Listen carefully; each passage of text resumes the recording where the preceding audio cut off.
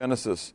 We have been considering over the past 2 months the shadow of Christ, looking at focusing on the Christ as a whole. But today we want to look at Genesis 49, so as you will turn there with me. And over this past 2 months we have been looking at little vignettes, little portraits of Christ in the Old Testament. We have seen him as the Creator. We've seen him as the seed of woman, as the Redeemer, the seed of Abraham, the Melchizedekian priest, the Lamb of God. Last week we considered him as the way, or the ladder of Jacob, if you would, when Jacob had the dream that he was the ladder. And we have seen much about his nature of the coming Messiah. And today we want to look, I'm kind of moving forward because I know that there's a lot of detail in today's message, but we want to see Christ as the coming King today. Okay, and I wish we had more time that we could actually go to the millennial side and see the coming King, but we're going to do that later on this year, and focusing on the Christ. After we look at the shadow of the Christ, then we'll look at the life of Christ, the ministry of Christ, then we're going to look at the bride of Christ, and then we're going to look at the reflection of Christ, which is the bride of Christ, then we're going to look at the return of Christ, then we're going to look at the reign of Christ, and so that's all still to come. Okay, so you can kind of wait for the end of the book to get to the reign of Christ. But today we're going to look at the shadow part of that, and in this then, during these past few messages, the practical application has been, at least I've tried to make it really practical. You know, what in this passage, how does this apply to my life? The practical application today is not going to seem very practical to you. It's very practical for me, but until I ask you at the end why I did all this, you're going to say, why is he doing all this? It's going to seem like a whole lot of semantics. But the semantics are important in this passage, because we're going to talk about in this practical side the meaning of Shiloh. Now, I'm going to read this passage, so this doesn't mean anything to you at this moment until we read the passage, but this is a key question right here. And so I want to read, beginning at verse 8 of chapter 49 of Genesis. Genesis 49, verse 8 says, Judah, you are he whom your brothers shall praise. Your hand shall be on the neck of your enemies. Your father's children shall bow down before you. Judah is a lion's whelp. From the prey, my son, you have gone up. He bows down, he lies down as a lion, and as a lion who shall rouse him. The scepter shall not depart from Judah, nor a lawgiver from between his feet, until Shiloh comes. And to him shall be the obedience of the people, binding his donkey to the vine, and his donkey's colt to the choice vine. He washed his garments in wine, and his clothes in the blood of grapes. His eyes are darker than wine, and his teeth whiter than milk. Now, step back for a moment and talk about the general context. What's happening here? Jacob is about ready to die. And he's gathering all of his sons together, and he's blessing them. He's blessing them. He's calling each one of the kids individually, piece by piece by piece, and he's giving them a blessing. When he comes to Judah, he gives more than just a one-line blessing. He actually opens it up, and there's actually a messianic statement that's being made that's not just for Judah, but for in all generations to come. And so, as we come through it, we look at this blessing as to him. We see in verse 10, which is our key passage here, verse 10, it says, the scepter shall not depart from Judah, nor a lawgiver from between his feet. So, it's not going to happen. In other words, Judah can continually have a what? A king, a ruler, an heir, whatever, until... And then there's this word until, which means what? There's some point in the future that we're going to be looking at as a qualifier. Well, what's the qualifier here? What's the discriminator? Shiloh, until Shiloh comes. Okay? Now, the interesting thing is about this word is that there's much debate about what Shiloh really is. It's not a word that is commonly used in the Hebrew. Okay? And so there are actually four options to what Shiloh can mean. Okay?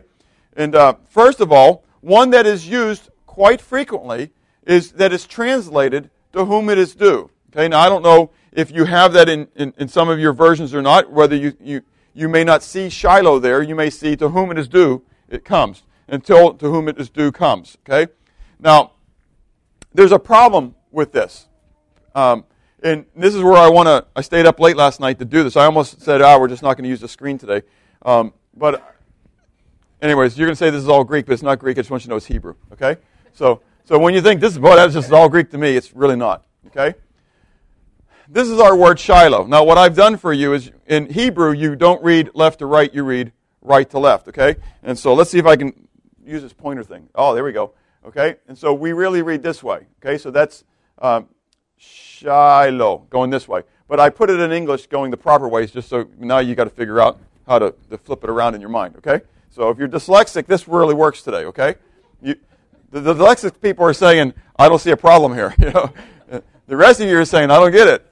It's because you've been acclimated to our culture. Anyways, so that's our word Shiloh, okay? That's the way it is in the Hebrew text. It looks just like that, okay? And so it kind of makes sense there. You can see the transliteration of the letters coming down there. It really does look like what? Shiloh, doesn't it? Okay, now, in this option, though, they say it really doesn't say that.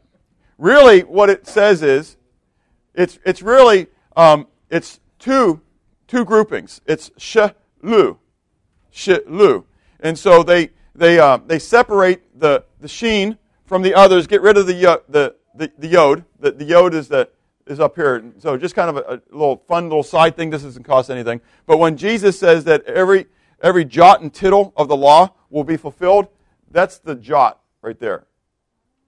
Okay, that's a yod, and yod when he comes over, it's a yot. Okay, and through the Germanic languages, the yot becomes the j, and we don't say the j like a yet in Germanic. We say jot, and so instead of it saying yot, we say jot, and we think a jot. What's a jot? It's actually a yod. Okay, a yod. So until every yod and tittle, and I think a little bit later we're going to have a tittle that I can show you what that little tittle is as well, so you can see what Jesus is saying. In other words, he's saying that every little detail is going to come about. But anyways, so the first step in this option, that the people who say this, who think this is what it could be, they have to say that really it didn't say Shiloh. Really, that was a twisting of things. It really said Shiloh. Okay, and then once they take the Shiloh, they understand that the sh is actually a shortened form of the word ashar, because shit by itself doesn't mean anything. And so you have to assume that it really was short for ashar. And so what this says is asharlu. But asharlu is to whom, do, but it's missing the noun, it. And so we have to add a word. And so now we have asharlu, okay? And so we go from Shiloh to asharshu, okay? Anyways, so survey says what? I mean, there's too much gymnastics that is going on to me to defend this point. Does that make sense? I mean, if I've got to go through all that to say that to whom it's due is it, that's too much. You get it? You get it? So I mean, you got to go all the way down there to get to whom it due. Okay? It doesn't float by itself. Okay? So anyway, so there's a whole lot of gymnastics. So I say, in Brown Driver's Briggs, which is a large Hebrew lexicon, okay, which many people use, and that's why you'll see it in print a lot, because they're going to go to Brown Driver's Briggs. Okay? And Brown Driver's Briggs says this is what they think it is. But there are other well-reputed lexicons that say Brown Driver's Briggs don't know what they're talking about. Okay? So it's kind of fun. And this is why, and this is where I'm jumping ahead, why interpretation is very important. You know? I mean, sometimes we read things and we don't think anything about it, but we have to think about it. We have to. Why is it interpreted the way it's interpreted? Because when you read your translation is translated by an interpreter. Do you get it? Because as they see some of these words, they're going to interpret what they think the word meant, because there's going to be shades of meaning. Okay? So that's why there are different versions of the Bible, quote unquote, and stuff. All right. So that's number one. According to Bob, anyway, okay? And you have to make your decision whether you think that's legitimate or not. I don't think that's legitimate. So I just instantly go, sorry, I can't do that. So that one's gone. And that's because this word Shiloh, okay, you've got to come back to what do you think then Shiloh really is derived from. If it's not the splitting apart in Shiloh, right, then what does it come from? Well, I always say this wrong. I always talk about the study of ants rather than the study of words. Entomology. Did I say it right that way? Not entomology. Etymology. Yeah, because entomology is the study of ants. So we're talking about etymology. Study of bugs. Well, ant's a bug, isn't it? Okay. All right. I didn't say we're studying uncles. I said we're studying ants. Okay. So anyways, but it comes from Shiloh. Okay? And Shelah is the root word where we get the word shalom and all these other words from. Okay? And Shelah actually means to have peace or quiet, to rest or relax. And so, in the second part, then on the ending there, the O on the ending, this hey, okay, the hey has the O sound with it, refers to the fact that it's a proper noun. So when we look at Shiloh, okay, then we're talking about a word that's derived from Shelah, but also is a proper noun. Does that make sense? Okay, that's the whole point of it. So when you're doing translation, when you're doing expository work, you want to go to the word, whether it's Greek or Hebrew, and you want to come out of that, say, okay, here's what the word is. Now, exegetically, I want to derive my meaning from it, rather eisegetically, thinking this is what I think it means, and trying to drive it into it. Does that make sense? And so I think that first option was eisegetical, not exegetical. And so this is then what that word means. So we have now three options. Knowing that part, what could it mean? Well, option number one, if you would, in that, which is our number, option two, is that it could be the city Shiloh. Because throughout the Old Testament, there is this city referred to as Shiloh. Okay? And so I think on your sermon note sheets I might have some of those places there.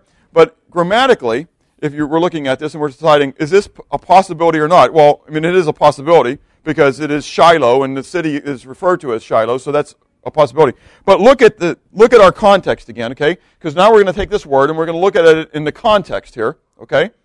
Not just looking at the word and breaking it apart and all that kind of stuff, but looking at the word. Could it really refer to as the city? Well, if we look at verse 10a and b by itself, in other words, I'm going to stop right after Shiloh come.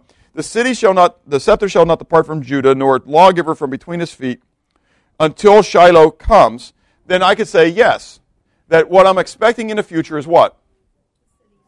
A city, not just city of peace, but a city referred to as Shiloh, that Shiloh will be restarted. Okay, and this city will become important once more, and that's when all this stuff's going to occur. Does it make sense? So if this view is correct, then that's what I would expect.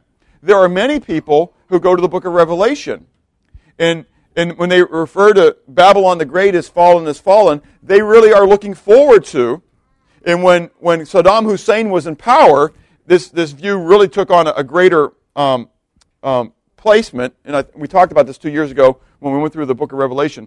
There are many people who are expecting the city of Babylon to be rebuilt, and that it's not being used figuratively toward another country or another city, but that it's actually referring to the city of Babylon itself, and that the city of Babylon in Iraq will once more become a place of great power. I'm not saying that I agree with that, okay? In fact, I don't agree with that, but that's okay. So the point is, it's the same concept, that there will be people then who are looking for Shiloh to be rebuilt, okay? Now, the problem with it is, we've got to continue on, okay? Because in verse 10 it says, and to him shall be the obedience of the people, binding his donkey to the vine, and his donkey's colt to the choice vine, okay? And so, now all of a sudden you've got to decide who the hymns are in the rest of this. Do you get it? And so if it's referring to Shiloh, which is the proper noun, then that doesn't make sense. For Shiloh to be binding his donkey and the colt of his donkey, and for Shiloh then to washing his garments in wine and in his clothes. Okay? So grammatically, it just doesn't make sense from that point of view. Okay? And contextually, it doesn't make sense. Historically and prophetically, the bad thing about this one as well is that Shiloh was a site for the whole nation, but not for the reign of Judah. Okay?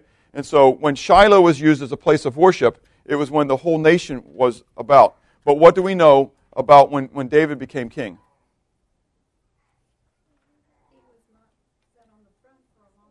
He wasn't. He was in Hebron, but then where was the throne ultimately moved?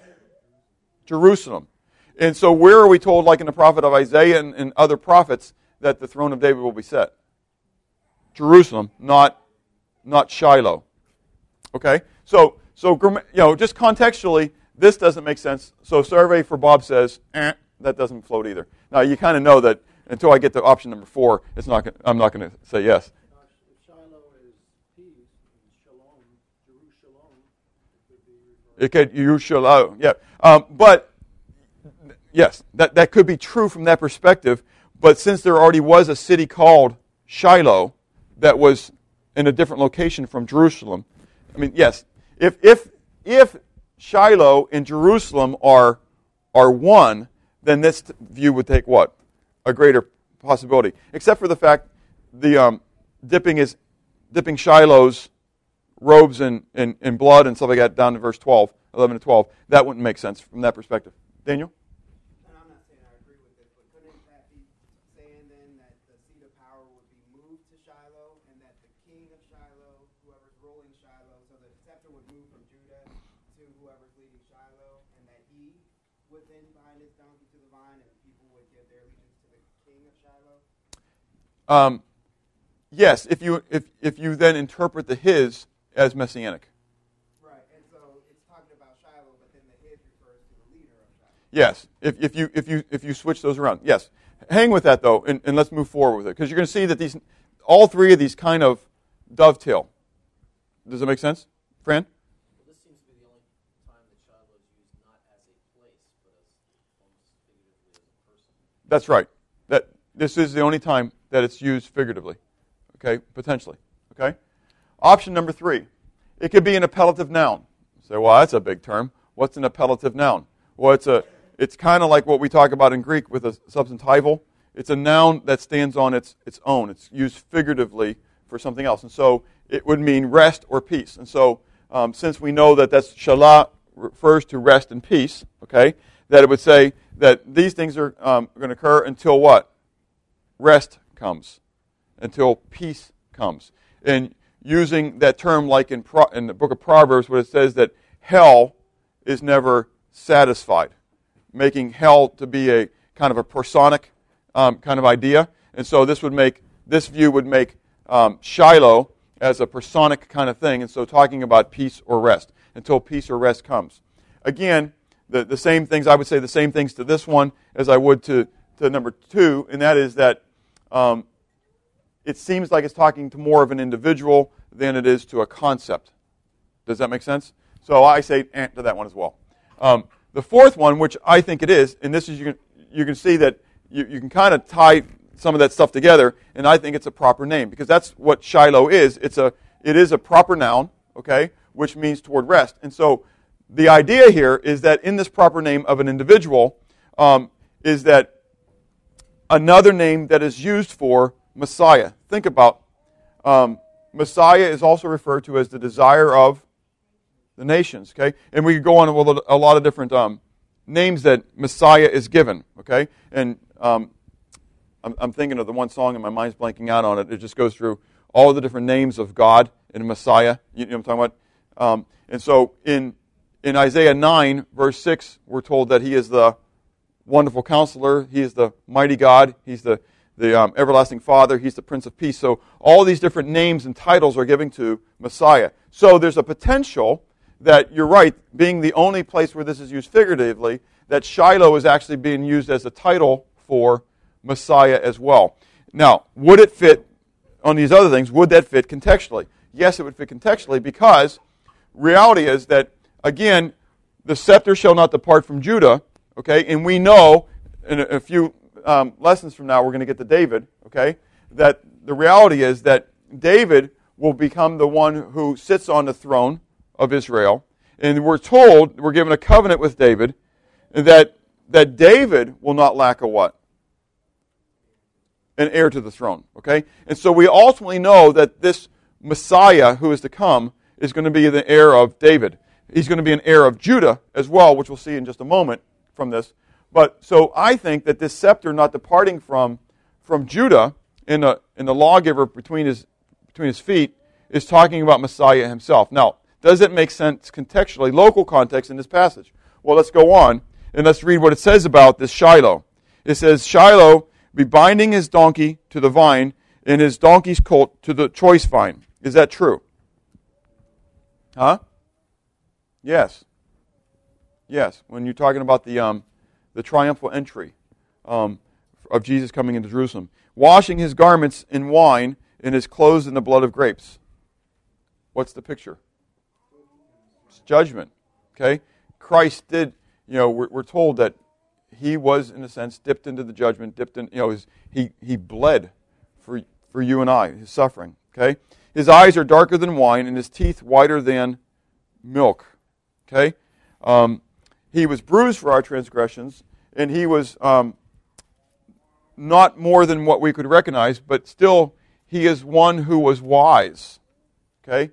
His eyes were dark, his teeth were white. He spoke wisely, he saw wisely. Does that make sense? The richness that was there. Anyways, we can debate on this, but I think it's important for us to have a proper translation on this and understand that there is a messianic nature to this passage. If not, then a lot of the other eschatology, things of the last times, really start to be a debate on this. And so, the messianic nature of the passage would then say that Messiah, Shiloh, would be who? What else would you call him? He would be a man of, but Shiloh, use the name Shiloh. A man of peace, a man of rest. Okay? Last week, when we considered Jesus being the way, you remember this? Okay? We went to Romans chapter 5, verse 1. Does anyone remember Christ being our access? Okay? And what was he access to? Okay? His access to the throne room. Okay, in Ephesians 4, we were talking about this as 2. What did he give us?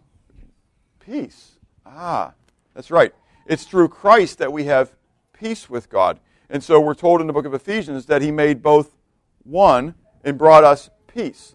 And so Messiah would be then a Messiah of peace. Okay? And so we'll talk about this. So from Bob's perspective, that's the one I go with. Now, if you want to go with one of the other ones, that's fine. You can do that. But notice how 2, 3, and 4 all kind of really dovetail together. Okay? They're all talking about the same concept. 2, I think, would be hard, though, to justify, unless you're going to say that Shiloh is coming in with Jerusalem, because of the fact of so much other biblical context where Jerusalem is the place where Christ is going to reign. And we're told that it is Mount Moriah. We're given specifics about that it is Jerusalem. Okay, so unless Shiloh really is another name for Jerusalem, okay, I just don't see how that could be held at all. All right. So the meaning of Shiloh, I think it's referring to Messiah. Now, yes, you certainly may. Could it be heaven? To my rest, and the New Jerusalem isn't where the old Jerusalem is now, and it will come to earth. The ultimate fulfillment of our rest is always in heaven. I think the prophecy, though, is referring more to a, person or place, not necessarily that debate at that moment, but to one that is more in our time frame, in prophecy, not to post. When you look at a lot of Israel prophecy, a lot of it doesn't refer to heaven itself. A lot of times, really, it's referring to millennial reign of Christ, when the Messiah is going to come, David again, and he's going to reign on the earth. And that's what, in Jewish prophecy, they're looking at, if you would, and I don't mean it this way, but heaven on earth, is when God is with us, literally reigning on the earth. And so that's why I think that it would refer to that reign, and that's why then I lean toward Messiah rather than toward even heaven as a place. But you are right, heaven, in a sense, would be Shiloh, would be the place of rest from that perspective. The way you read 10 through 13, or 10, 12. Is Shiloh is, and then it gives a description of how you will recognize Shiloh. Exactly right. It's a description of a person. That's exactly right. And so it's kind of hard to take those, unless number 3, remember when we went number 3 and was using it as an appellative noun, unless that's why they would go that way and saying that Shiloh is being used like rest or peace with a personification in that personic manner, so that so I'm referring to rest doing these things and peace doing these things, but right, it just that doesn't float. To me, it has to. I think really hard to get to that point. Yeah, this is kind of like, it's the straight out for me. Right. And that's for me, John. I mean, I would agree that I think that straight out, it seems rational to think that. So, The prophetic side of it, though, is talking about the actual reign, not just the meaning of Shiloh. We have great debates on that one. But the reign of Shiloh, and this is really what the important part is for us, and that is Christ's reign, the Messiah's reign. And what does it say about Messiah's reign? What do we know about Messiah's reign? First of all, we want to look at the descent of his reign. What do we know from this passage about Messiah? Remember, as we've been discussing, say again? No, well, his descent, where is he going to come from? Judah. Okay? And remember, as we went through, and I keep putting those pictures up there for a reason, okay? So that hopefully as a reminder to you as the progression that we've gone through. You know, we've seen the fact that Messiah is going to be God. He's the creator. He's the Lord of creation. He's the Lord of Shabbat. We've seen that he's also going to be true human because he's going to be seed of a woman. We're going to see that he's going to be a redeemer, and that God in the flesh is going to be seen, where Job says, you know, I know that my Redeemer lives, and I will see him face to face. I'm going to see him in the flesh. After my flesh is decayed and I'm restored, I'm going to see him in the flesh. What an awesome picture. We know that he's going to be from the seed of Abraham. And so we're kind of defining it. Not just is he going to be a man, from the human, you know, he's going to be in human flesh, but now he's going to be from the seed of Abraham. And then we talked a little bit more than within that about he's going to also fill the role of the priest of Melchizedek. He's going to be a sacrifice for us, the Lamb of God.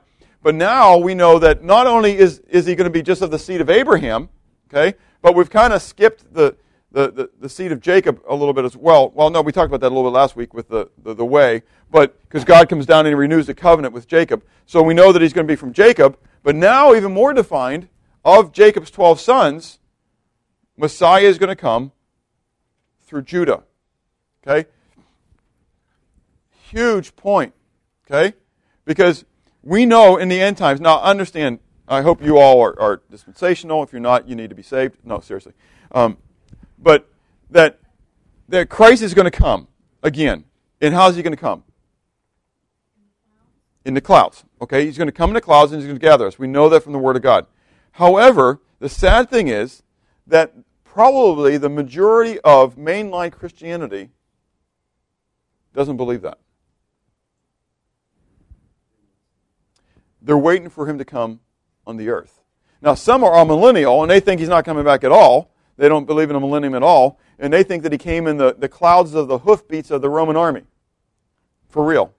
I thought for once it was a cult. I got something in the mail once. Somebody was trying to tell me that, and I guess I'd forgotten some of that from theology days, from seminary days or whatever. And I thought it was some cult, man. I thought it was somebody was really trying to just hand me a line. You know, Jesus, you know, and Jesus already came back, and he came in the clouds of the clouds of the dust of the Roman horses. And I thought, you got to be kidding me. And then I realized that it was real, and that's actually what like First Pres teaches. You know, that's the amillennial position. It's just kind of mind-boggling to me. But anyways, so here's the point. When the Romans came against Jerusalem, and they came with their hordes, and all the cloud was billowing up behind them, that Jesus was present in those clouds.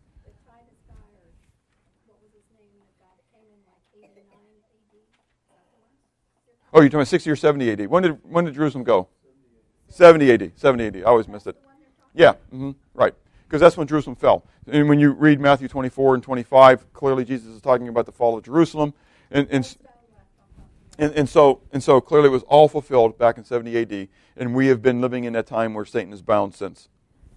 So, yeah, that's kind of fun, isn't it? Anyways, I always think if Satan is bound right now, watch out when he's let loose. So, anyways, yeah. So anyways, but think about it now. And then there's other segments of Christianity that are post-millennial, okay, that believe that we have to Christianize the world before Christ will come. And Christ will come and he'll reign on the earth then, okay? And so we're going to Christianize the world. Now, what I'm getting at here, this is really important because that's majority of Christianity is waiting for, if you would, a physical Messiah. Okay, they're not waiting for Christ to come in the clouds. They're waiting for a deliverer on the earth. Now, they may not say it's Jesus Christ, you understand? But they're still looking for a Messiah, someone to turn the earth around back to Christ, to goodness. We're going to Christianize the world. This is what the Jews are waiting on. Christians, many Christians. But the Jews, The Jews, that's where I'm going next, okay? So now that's okay. It's good. It's a good lead-in. So we go to the Jews, which are then the next one closest to us, right? And what are the Jews waiting for? They're waiting for Messiah. But they're not waiting for Messiah to come in the clouds. What are they waiting for? One who's going to go to the war, and the conquering king is going to come. He's going to go to war with the enemy. He's going to deliver them. He's going to set up the reign of David, and da-da-da-da-da-da-da-da. Okay? All right? What are the Muslims waiting for? One of the Sunni or Shiite. But as a whole, what do we see out there that... Okay, wait, they're waiting for the 13th Imam, who is going to do what? And he's going to do what? They're looking for a deliverer as well. Now, they may say he's from Muhammad, they call him the 13th of Imam, but the reality is they would say that Muhammad actually is after who? Christ. It's still a deliverer. Do you get it? There's still a messianic mindset even amongst them. Almost every world religion right now, I'll come right back to you. Almost every world religion right now is looking for a physical deliverer. Go ahead. I'm sorry. Are they in the same boat, but taking a different Messiah as the ones who are saying you have to Muslimize the world? Yes, 100%. 100%. Christians want to see the world become what? Christians. Jews want to see the world become Jewish. Muslims want to see the world become what? Muslim. Hindus want to see the world become Hindus. Yeah, I mean, if you're a follower of that, you would want to see the rest of the world do what you do. Okay. Anyways, the point that I'm making here, though, is the world is set up for a Messiah to come. Okay. Now, the thing that's really confusing here is we know that Messiah has to be what? It has to be the line of David. The line of Judah. We'll get to David in a few weeks. But clearly we know as God is defining it, He's defining who Messiah has to be. Only could be. Does that make sense? It gets rid of a whole lot of others. There were a whole lot of false messiahs during the days of Christ. But they didn't meet the qualifications. Now what's really fun about this, for the Jewish perspective, okay, now it doesn't mean anything for the Muslims, okay, because they're not worried about whether he's going to come from the tribe of Judah anyway, okay? But do you know what happened in 70 AD as well, when the temple was destroyed? The records were destroyed. And so it's hard for them to prove lineage, literally, back to David, and then even back then to Judah. So anybody who would come claiming to be Messiah would be hard-pressed to prove his lineage. That's why in Matthew chapter 1 and Luke chapter 3, I think it is it Luke 2 or Luke 3? Anyways, we have two different lineages of Jesus Christ. Both lineages are very, very key to point out that he comes from the line of Judah. Okay? Through Joseph, who wasn't his actual father, but was his paternal father on earth, if you would, and through Mary, who was his mother, through both the maternal and the paternal, Jesus Christ is from the lineage of Judah. Okay? So it's a very important thing. So his descent would be from the line of Judah. What would be the extent of his reign, though? The extent of his reign. Let's look at verse 8 here again. And it says, Judah, you are he whom your brothers shall praise. Your hands shall be on the neck of your enemies. Your father's children shall bow down before you. Verse 10, the scepter shall not depart from Judah, nor a lawgiver from between his feet, until Shiloh comes, and to him shall be the obedience of the people. Now, politically, first of all, we want to look at the political side of this. His reign would be extended to who? Not only over Israel, but to who? The world. To all peoples. The word there is amim, which is the nations, the peoples. Okay? And so that Messiah's role would be not only over Israel, not only over Judah, but over the entire earth. Okay? His kingship would expand all the way there. Turn with me to Daniel chapter 7. Daniel 7.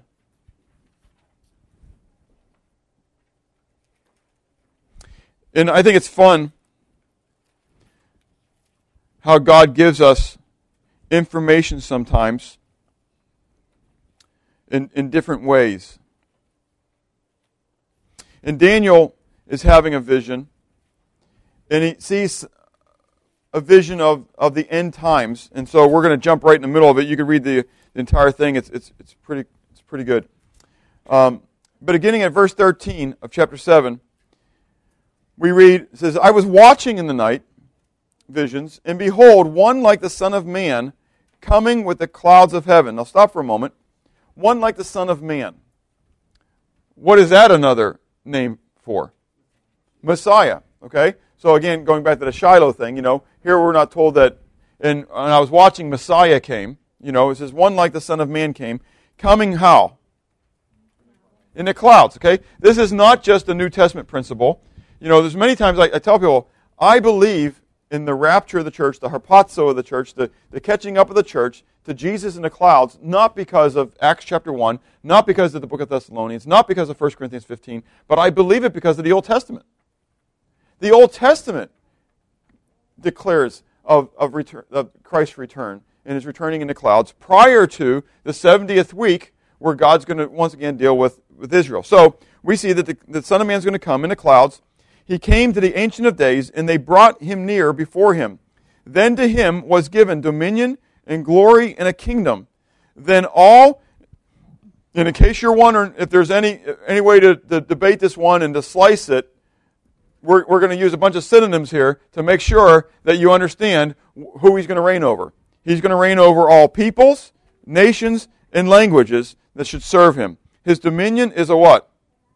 Everlasting dominion, which shall not pass away, and his kingdom the one which shall not be destroyed. Remember that, we'll come back to that concept as well. We probably won't come back and read it again, but it's there. And so, again, the extent then of his kingdom politically is going to be how? Worldwide. It's going to be over everyone. Go to Zechariah 14.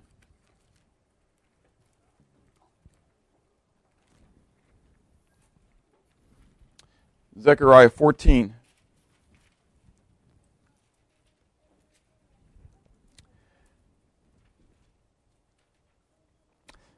This is the extent of it in overing all the nations, which we already know, but I like this passage because it really talks about the extent politically as well in the part we're going to get to with obedience here. And it says, and it shall come past, verse 16, I'm sorry, of, did I tell you the chapter yet? 14, thank you. Okay, 14 verses 16, 17. It says, it shall come to pass that everyone who is left of all the nations which came against Jerusalem shall go up from year to year to worship the King, the Lord of hosts, and to keep the feast of tabernacles. Okay, so all the nations, okay, all the peoples, all the nations are going to go up and they're going to celebrate the Feast of Tabernacles. Verse 17. And it shall come, and it shall be that whichever of the families of the earth, not just nations, but even tribes of the earth, do not come up to Jerusalem to worship the King, the Lord of hosts, on them there will be no rain. So what are we told? That all the nations will serve this King. He's going to be over all of them. And he's going to demand what? He's going to demand worship. He's going to demand obedience. Okay? And he's going to demand specifically that at the Feast of Tabernacles, that every nation will be represented. And every family of the earth will be represented. Okay? And if it doesn't happen, he's going to what? Use that rod, which we know from the New Testament is called the rod of iron. It's a rod of discipline. It's a rod of correction. And he's going to withhold the rain from them. I wonder how many droughts there will be the first year or second year, whichever way you want to look at that, in the millennial days. Do you get it? Because, a lot of we think it's only going to be saints entering into that. It's not going to be the saints entering. It's going to be the nations who didn't necessarily align themselves with the Antichrist, with the beast that go into the millennium. Okay? And so there will be people going into the millennium who aren't necessarily what? Saved. Okay? And so I can see, just like kids like to do, just like people like to do, right? To what? To test it. Is there really a bite to the bark somebody, and I always tell the kids this in the summer programs when I'm running it, somebody is going to want to find out whether I really mean what I say. Don't let it be you. Okay? Because you're going to find out. Were you ever in my summer programs, Caroline? You weren't. Man, I wish Chelsea was here then. Or, yeah. Because I always thought, this could be the funnest summer you ever had. Or this could be the worst summer you ever had. You know, because if your parents keep bringing you, you're stuck with me. Okay? And so, but I like to be a lot of fun. But I also like what? You to obey so everybody can have fun. Okay? And so this is how it's going to be. And so Christ is saying the same thing. Some people say I'm kind of harsh, and I say, well, listen, at least I'm not reigning with a rod of iron, okay? I mean, and I'm not withholding the reign. And so the reality is that God expects what? Submission. God expects obedience. I mean, do you see the application to us? If when Christ is reigning on the earth, he says, you will be here for the tabernacles. And if you're not here for tabernacles, I'm going to withhold rain. Now, How often is that the Feast of Tabernacles? yearly. And it's in the fall, September, October timeframe for our calendar. Is this kind of saying then that once a year until everybody shows up, this is what's going to happen? Not once a year, but you have one opportunity a year for everybody to show up for the feast? I don't want to go beyond that. I don't know, John. I mean, but yes, that clearly, no. Feast of Tabernacles is a one-time feast. It is the shadow. The Feast of Tabernacles is the shadow of God reigning on the earth. You know, that's what it was all about. That's what it pointed to. And so Christ, God with us, is there on the earth, and that's why I think it's important for them to come during that 8-day feast, that they're going to come and they're going to worship God, and they're going to come to the mountain, like we're told, and they're going to learn from God. I'm sure there's going to be a lot of teaching going on at that time. There's going to be a lot of worship going on at that time. It's going to be a great festivity, okay? But, so I don't want to go beyond it and say how that is through the course of the year and stuff like that. I don't know. But clearly, God is going to expect what? People to obey. Okay? Go ahead. I don't know. I don't know if it will be then. All I can do is based upon, yes, it's the Tabernacle is an 8-day feast. Yeah, Feast of Tabernacles is an 8-day feast. And the first day is a holy convocation to the Lord, and the 8th day is a holy convocation to the Lord when no work is done. But every other day in between there is a day of feasting, and a day of celebration. Okay? So anyways, the point is then, the extent of his reign politically is going to be over all the earth, and he's going to expect obedience. Obedience, okay? Chronologically, we know not from this passage, but from the other passages that we've read, as well as in the book of Revelation. Okay? In the book of Revelation, we're told that this is going to last how long? 1,000 years. Let's turn there to Revelation chapter 20, verse 4 and 5. Again, I find this is very important because of what I said earlier about all these other quote-unquote views that are put out there that, I mean, man, I come so close to saying that they're very unbiblical because I think they are. There are certain things, there are certain things when we get into the election and free will, and I understand the range of debates that are in there, and I can float with people on certain things, you know. I can't float when people go to extremes and deny either one, so I can float with people discussing and debating and arguing over how those two things come together. Okay, it's hard for me to really to float with millennialism. Does that make sense? The fact that there's no millennium when the Bible specifically says what? There is one. And so Revelation 20, verse 4, and I saw thrones, and they sat on them, and judgment was committed to them. Then I saw the souls of those who had been beheaded for their witness to Jesus and for the word of God, who had not worshipped the beast or his image, and had not received his mark on their foreheads and their hands. And they lived and reigned with Christ for 1,000 years. You know what it says in the Greek? 1,000 years. In verse 5, it says, but the rest of the dead did not live again until what? The 1,000 years were finished. You know what it says in the Greek? 1,000 years. This is the first resurrection. Verse 6, blessed and holy is he who has part in the first resurrection. Over such the second death has no power, but they shall be priests of God and of Christ, and shall reign with him what? 1,000 years. Now, I don't know. I mean, maybe I'm daft sometimes. You know, I don't get it. But God says 3 times it's going to be what? 1,000 years. I note that many people who like to water down 1,000 years like to water down 6 days, 24 hours. Day really doesn't mean a day. It means a yom. It means a period of time, and maybe it means a million years. No.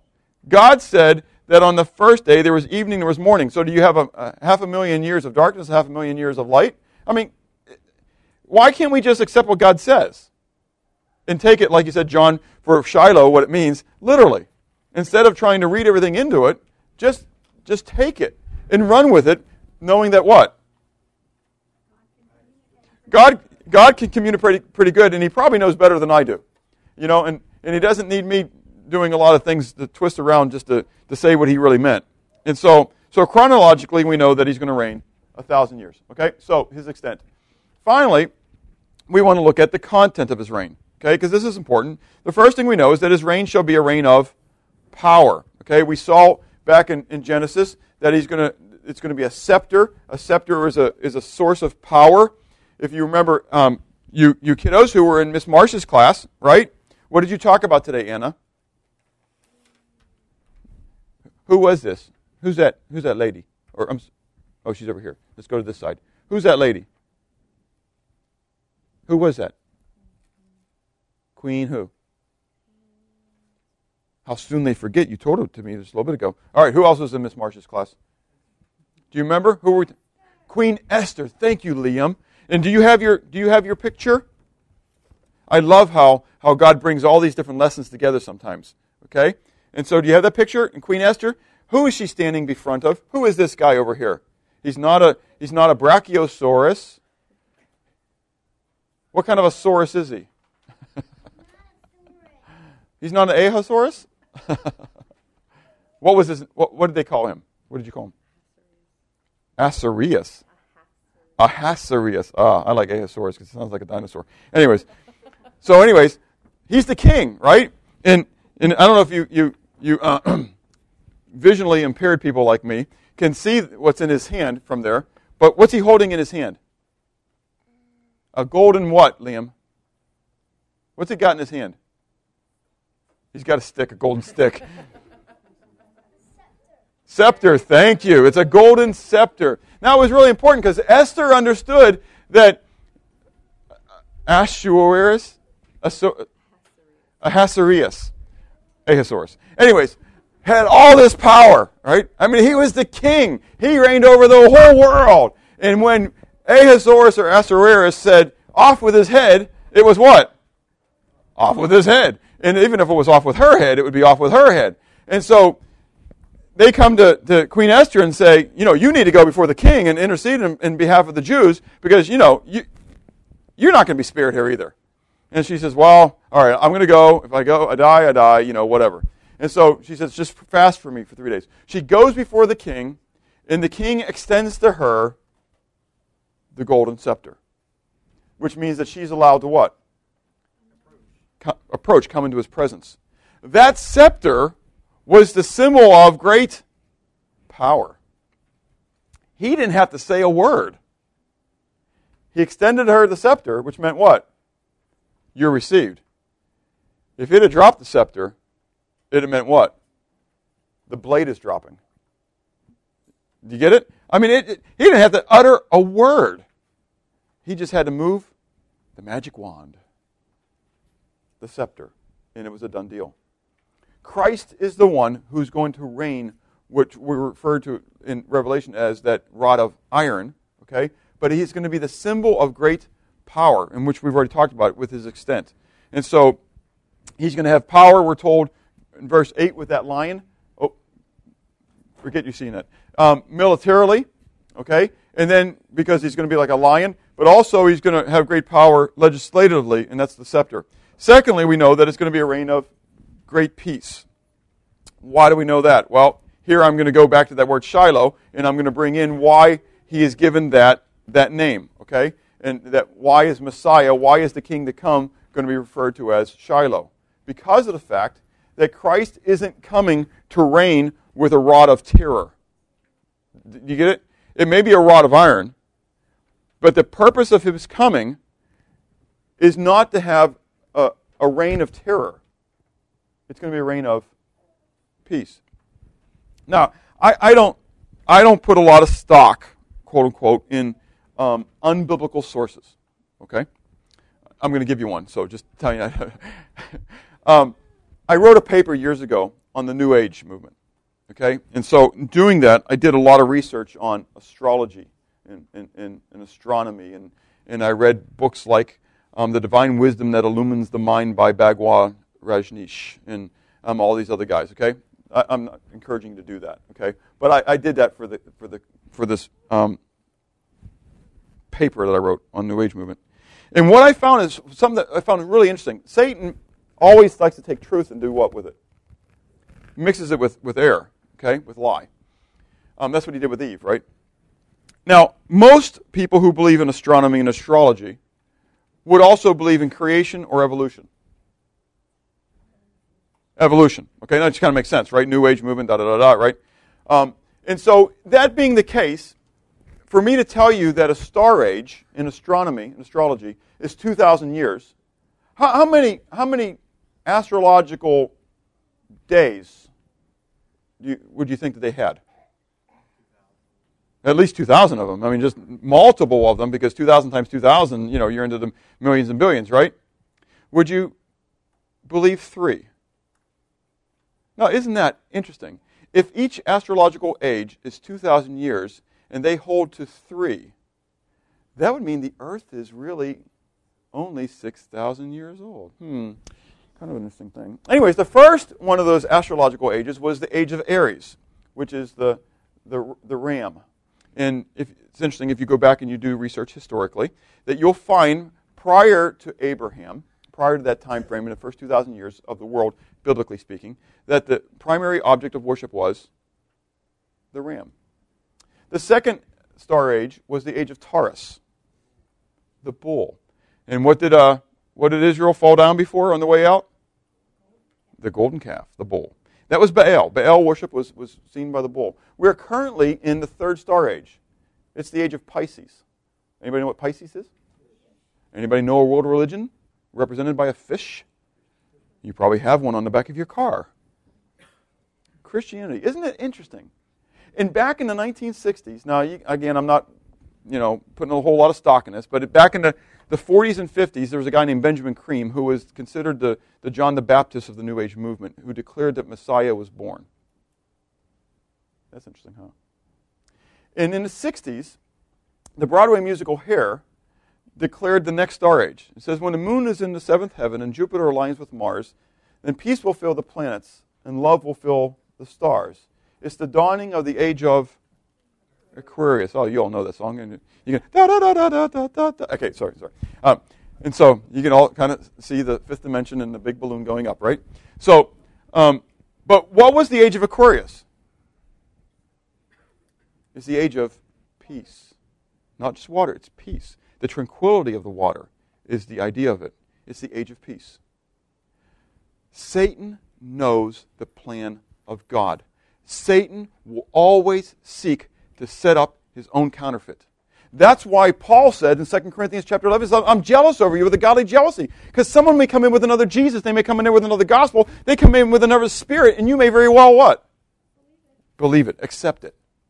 And that, he says, and these are false apostles, for Satan himself transforms himself to look like an angel of light. Therefore, it's no marvel, no wonder if his workers also transform themselves to look like what? Workers of righteousness. There are people, I believe, whether they know it or not, and I don't want to go into all that, who are workers of the devils, who think that they're workers of Christ, or purporting themselves to be workers of Christ, and they're leading people down the wrong path. And they're getting the world to look for a wrong Messiah. Because Satan is trying to set up his own kingdom. We call it the New World Order.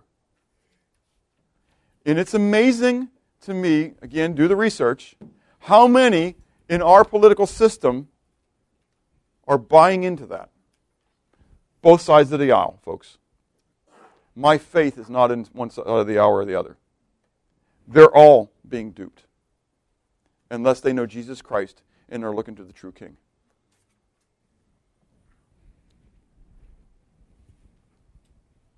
It's going to be a true reign of peace. But it's going to be a reign of peace because he's going to be able to have what? Great power. The more the world seeks its own, the more we need greater what? Restraint and power to bring in peace. What's happening all around the world right now?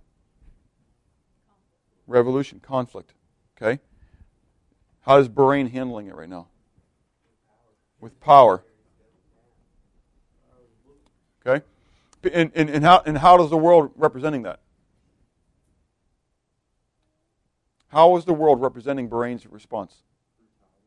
Brutality.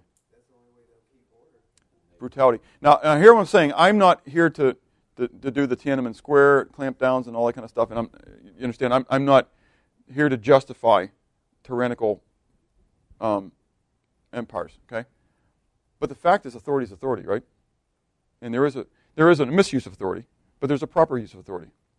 And if you rebel against God, is God going to usurp his authority and let you become God because you decided he shouldn't be God anymore? Isn't that how we treat? I mean, think about it. Look at Egypt. Look at, is it Libya? Tunisia. Yeah. Look at this. What do they want?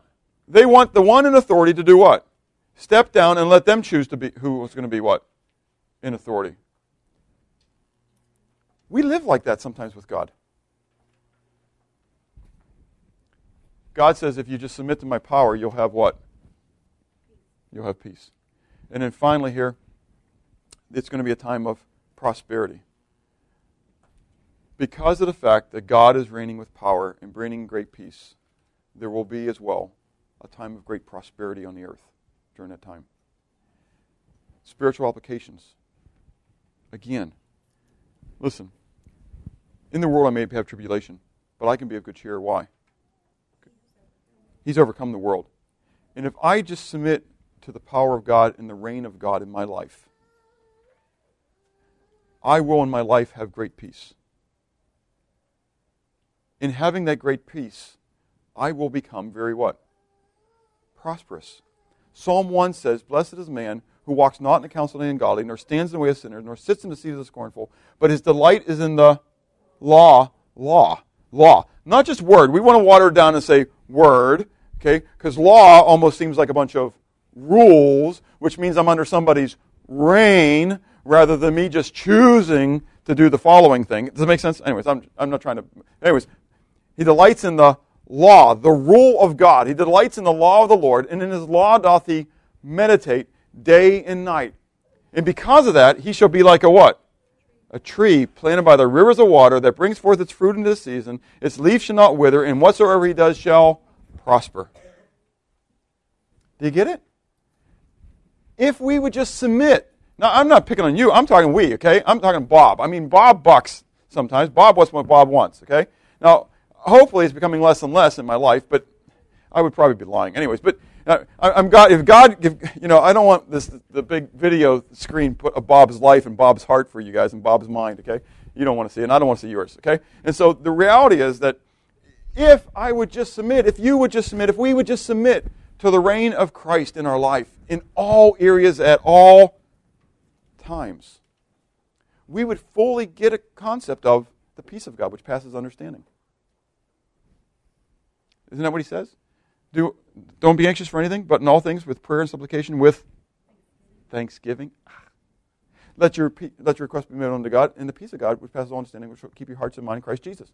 And so we know it, and then our life would be prosperous. Not necessarily financially, that's not what he's talking about, but we're talking spiritually.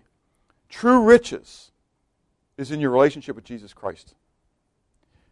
And that which is being laid up heavenly. Do you get it? So, how concerned are you, going back to the beginning, of having a proper interpretation of the Bible? It's very important to me. Sometimes it may be more important to me than it is to others, and it's kind of dry. But I think what I'm trying to reveal at those times is, listen, dig into the Word. Don't just read it. Take time to study it. I mean, in your quiet time, you're having one, I hope, right? In your quiet time, expand it to from 5 minutes to 15 minutes, or if you're 15 minutes, expand it to a half an hour. If you're doing a half an hour, expand it to an hour.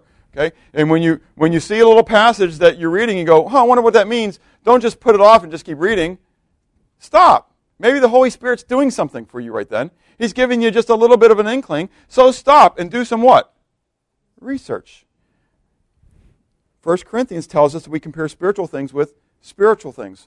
And that it's the Holy Spirit that's going to let you know the mind of God. So at that moment, it may be that the Holy Spirit's trying to reveal something to you. And if you just take the time to stop and don't do the other things, but start comparing spiritual things with spiritual things, that He, being your true discipler, not Bob, will be the one who actually trains you and teaches you in His Word. You have the same Holy Spirit in you that I have in me. There's nothing special about Bob. Okay? I mean, I know that may feel threatening to some when they talk about pastors, but there is nothing special about me. I might be more inquisitive than you are. Okay? Be inquisitive. It's okay. Where does it being interpretation of God's Word, where does the interpretation of God's Word stand on your list of priorities? Okay? It's very, very important. Jesus said there's going to be false apostles, or false prophets out there, and false Christs out there, anointed ones, in the end times. Shiloh is coming, He who is peace. Have you entered into that peace? If you're here today and you don't know Jesus Christ as your Savior, you honestly don't understand the peace that we've been talking about. You don't know the reign of Christ in your life. Behold, today is the day of salvation. Okay? And I challenge you to do that, to understand the peace that passes understanding that's there. But finally, to us as believers, is Jesus Christ truly the King of your life? Is He reigning on the throne of your heart?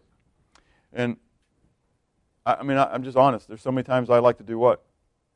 Do the dirty trick. Do you ever do the dirty trick on somebody when they're going to sit down? You swipe the seat from underneath them. Sometimes I like to do that to Jesus. And I get to sit on the throne. Okay, I'm done. Here, you get to sit on the throne again. And God says, it doesn't work that way. I get the throne. You get the footstool. I just have to be content, what? Being at the footstool and not being on the throne. Let's pray. Father, I thank You for You alone are God. You alone are the mighty one. You alone have breathed into us the breath of life. You are the potter, we're the clay. God, You're the king, we're the subjects. Help us, Father, to get a grip on it. Help me to live in the light of Your reign daily, Lord. Not just with my lips, but with my life. Lord, I pray that if there are some that are here today that truly aren't a part of Your kingdom, Lord, that they would submit to that, and they would bow at Your throne, and they would confess their sins, and they would give their allegiance to You. For those of us, Lord, who are called by Your name, who have the privilege of adoptions as sons, Lord, that You would help us to live responsively according to Your love, and that we would have a desire to obey You and to please You, to reflect You properly, to make You known, to magnify You, to glorify You in this world, that all men may see You and come to You for Your glory. In Christ's name, amen.